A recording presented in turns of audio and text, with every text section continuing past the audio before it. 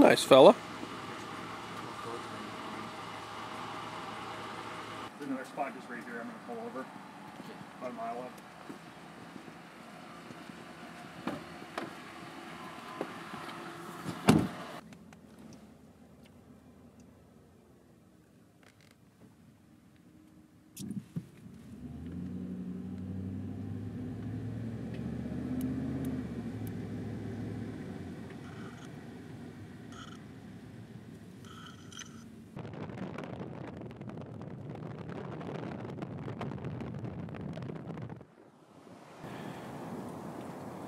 Yeah, just off that shadow. Or off that and there's a whole bunch of them on this ridge. Yeah, gaggles of them up there.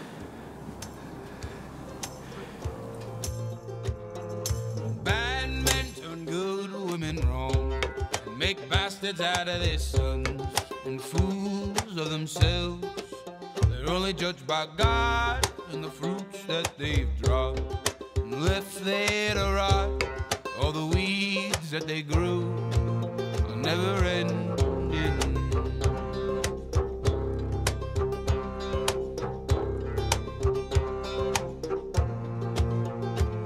They slave the whole human race, making dollars off our fate while your hands getting stained. And transaction time is all we got left.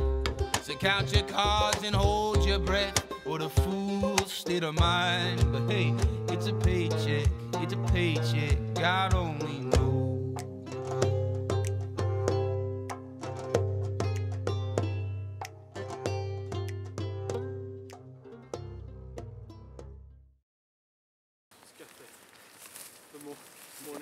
Morning trawler. He's trying to set an example of what he would want it on his.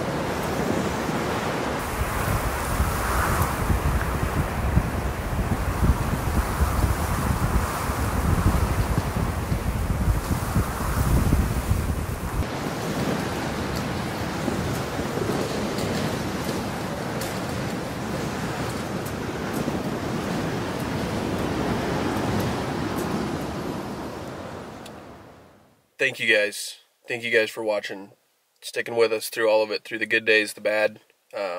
We've had some super high, awesome days, and we've had some days like this one that you just watched. You know, it was just another day of hunting, and anybody who goes on adventures knows that they're not always planned. They're not always going to work out perfectly, and not for the lack of trying this day, but we couldn't pull it together.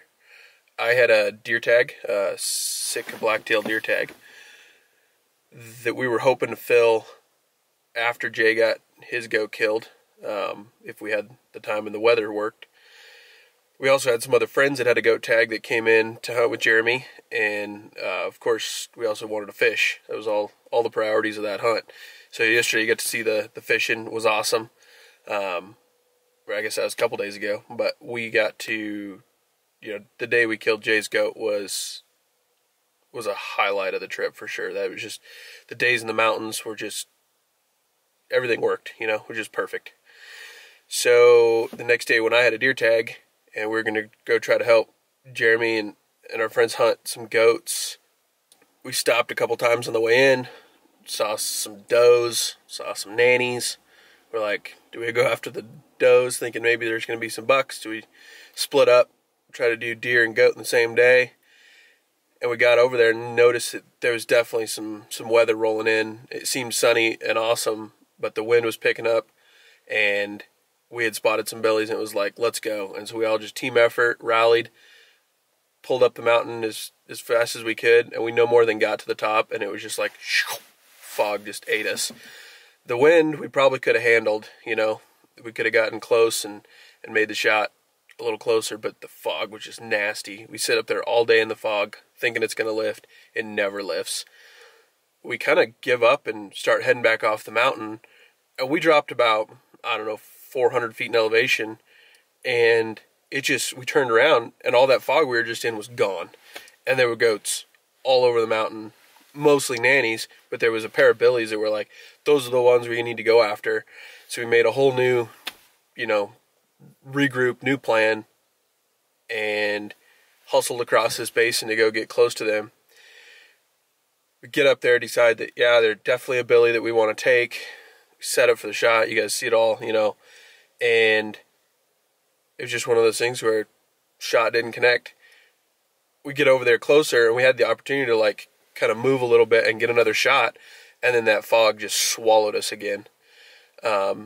It was actually super frustrating because we could see the goats like in the fog occasionally, but they were more like ghosts, and you couldn't tell, like, I see the shape of a goat, but I couldn't see whether it was the billy we were after, whether it was just some nannies, whether I was just seeing things. So that was hard to turn around and walk off that mountain knowing that we had a chance and we didn't make it, but you know, it's part of hunting. So it was a great day. We had great friends.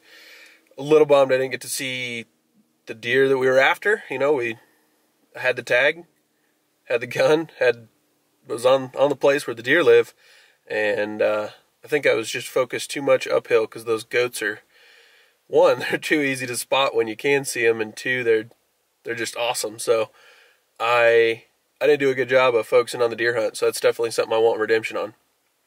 In fact, I think we're already planning a trip to go back and try to figure that out. So anyways, thank you guys for sticking with us, watching. Thanks for the support. Thanks for hitting subscribe. Thanks for entering on the giveaways. So tomorrow we're back in Arizona with our buddy Hunter and his elk tag. The conclusion of that hunt. He is definitely in a different environment. They're sweating and hoping that they can get some water, and we had too much of it on Kodiak. So just tune in tomorrow. Check out Hunter's hunt with the muzzleloader on the bull elk. I think he might actually get it done. It's been awesome. Thanks, guys. Check back.